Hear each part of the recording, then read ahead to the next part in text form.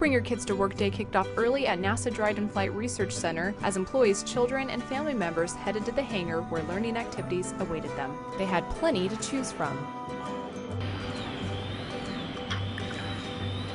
Flying whizzes showed off their skills at the simulation stations. Future astronauts got a glimpse at the food they would eat in space and tried out the spacesuit look.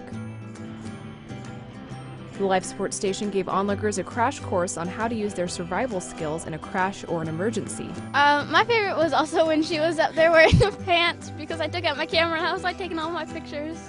The curious watched what life might be like in 70 years in a planetarium. It was really cool because it showed what it might be like when in like 2080 or something we'll live on the moon.